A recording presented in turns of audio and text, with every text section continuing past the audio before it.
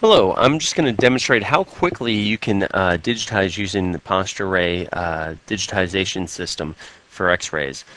These are normal digital pictures that I obtained using a digital camera. These are not from a digital system using a DICOM image, even though PostureRay will be able to do that as well too. This is actually an X-ray image taken with a CyberShot Sony camera off a ViewBox. You can do the similar things if you wanted to go ahead and enhance this. If I wanted to go ahead and get a better view, I could blow this up and I can actually inverse the joints so I could get a better look at the joints if I need to. I can change the contrast.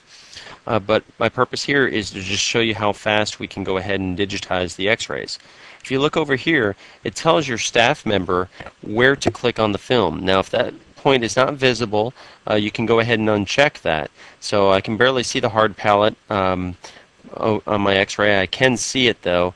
I'm going to go ahead and just hallucinate and say it's right there. So you can see now it tells you where to digitize the posterior foramen magnum.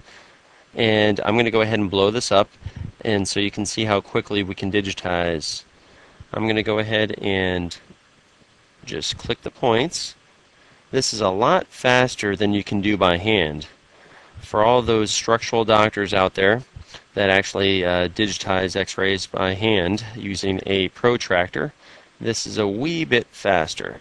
And you're going to only not only obtain all of the segmental rotations and translations, but you will actually be able to generate a patient educational report as well too, as well as an impressions report. So as you can see, those are all the segmental angles. And if we went ahead and save this, just to show you, I can go ahead and view the report. Let's go ahead and view the report. I'm going to do just an impressions report just to show you.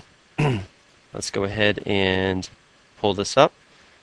And here is the PDF already digitized. And so that's what I just digitized. The red line is them, green line is normal. Here are the normal values, our Harrison spinal model that was published in Spine, and relative rotational angles for the patient, and the difference from normal, the percentage. And here are the segmental translations. This is very important for calculating instability as well.